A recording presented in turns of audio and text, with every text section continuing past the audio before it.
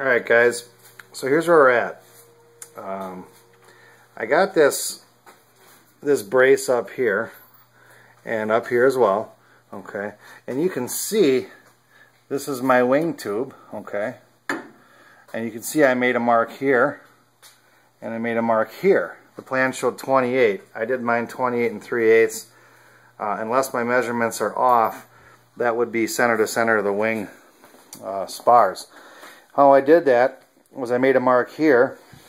I measured 28 and 3/8 to here. Okay, I laid my tube on that table and made marks with my ink pen. I took this little piece of 3/4 tubing and I slid it on top of the 5/8. Right, this will slide on top. It doesn't fit perfect. I just pinned it with my finger and took a paint marker and went all the way around it. Now I know that I can take this tube and go back and forth, right?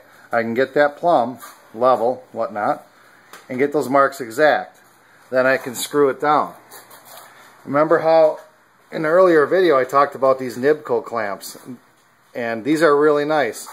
Again, these are not the cheap ones from Home Depot. If you really want to make your project enjoyable, get your hands on the ones plumbers use. Okay, Home Depot does not sell real plumbing products. That's all a bunch of Chinese stuff. This here is super thick. They're not expensive. You can order them. You can go to your wholesale house and get them. But they're really rigid and they snap on. Can you hear that sound? I'll hear it snap. See how it snaps? Okay, and you can just line that up on your center and your marks are already on that. Okay, now remember how I wasn't sure about that rack I built? I'm really starting to like that rack. I love the rack. Gotta love the rack. Rack is cool because it allows me to brace things. It's big enough, you know, like over here, you know, I put this assembly together. Well, then I decided to throw a board across here and make it more rigid. Again, using 2-hole copper straps.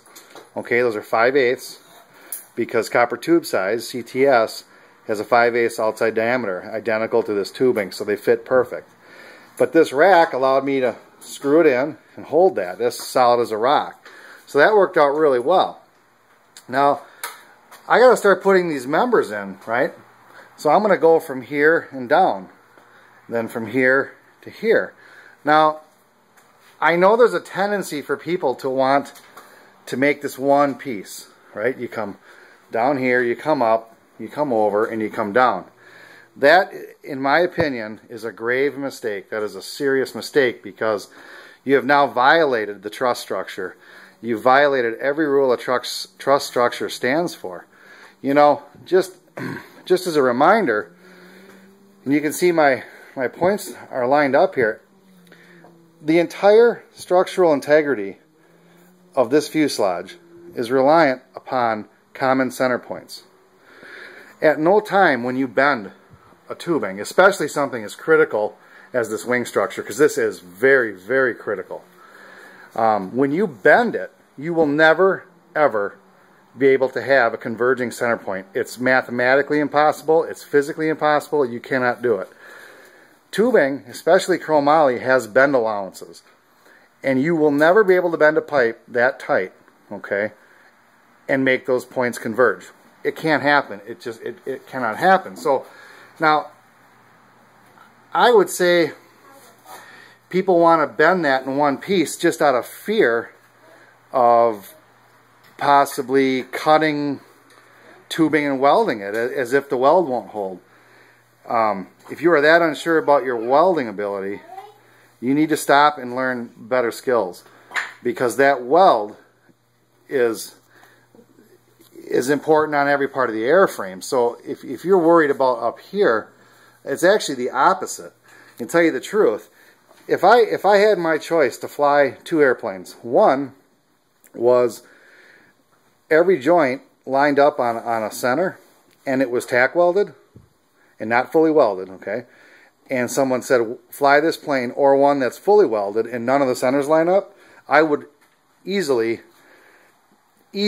fly that tack welded fuselage before that fully welded one, because that fully welded one where they're not lined up is a dangerous machine. It's absolutely dangerous. The whole idea behind a truss structure is to make sure all your points line up. Every time you put pressure anywhere in this airplane, energy gets transferred. If you're not on center lines, you violate your triangles, right? Now, the Eagle Eagle is kind of a unique airplane because there's a gap in this cockpit. Remember, this is not a normal fuselage like most of them have 4 longerons. This has 3, and then it gets busted up in here. So this is a real, this is a great big open area. So if you start violating truss law, and the laws that have to do with how trusses work, you're flying a very dangerous machine. I'm convinced of that because I've been part of doing structural analysis on a Pitts. Okay, just to give you an idea, a Pitts qualifies for a lot of those members in that fuselage to be 1/4-inch tubing, but they don't. They use 5/8. They use larger tubing. But when you do the math on a Pitts, you could do 1/4-inch tubing. It's not practical. It wouldn't make any sense.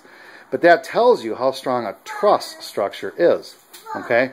It is not the weld that makes it strong. It's the ability to transfer energy throughout the entire fuselage.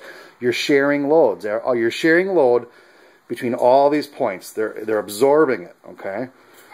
So that wing structure, especially on a Eagle Eagle, really has a big job to do because this cockpit is open. It's really open.